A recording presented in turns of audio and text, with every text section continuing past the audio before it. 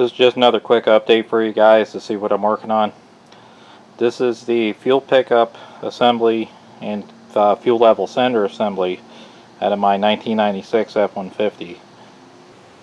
After putting the digital instrument cluster in for testing, I noticed some issues with the fuel gauge. I originally thought the bulk of them was going to be attributed to the fuel sloshing around in the tank, but after doing some more testing, I was having more than just that issue.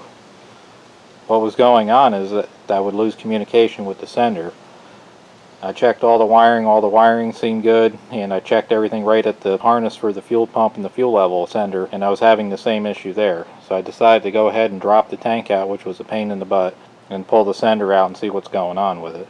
So right now I have it hooked up to my meter here. It's measuring ohms, and I have one wire on the yellow wire to the sender, and the other lead to the meter is clamped right here on the metal part of the fuel level sensor. The way this sensor is, when the tank's empty, it's supposed to read 22 ohms, which we're about at that right now. And when the fuel tank is full, we're supposed to read close to 145 ohms.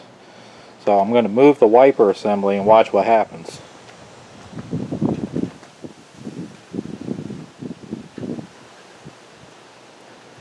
See, it's going up like it should, but oh, what's that? My meter's gone into overload, which means there's an open circuit on the ohms circuit.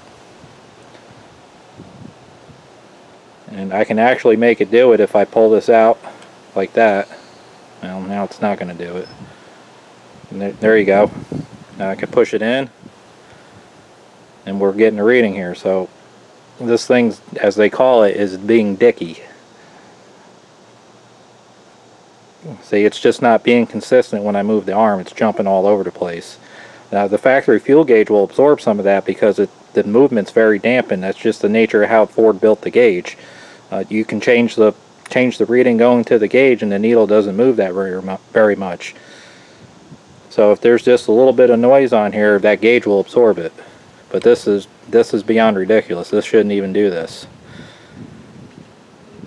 If this was a position sensor on your engine, like a throttle position sensor, you'd have to throw it in the garbage because it's not going to work good.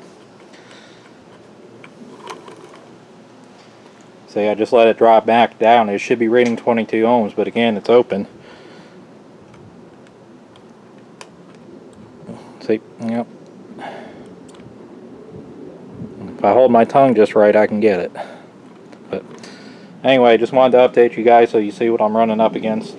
My next step is to replace the sender assembly, and with the truck having over 300,000 miles on it, and I'm unsure of the history, I might just go ahead and replace the whole thing so I get a whole new fuel pump and everything. But we'll get this fixed up and we'll get back on the digital cluster. Thanks for watching, and I appreciate your support.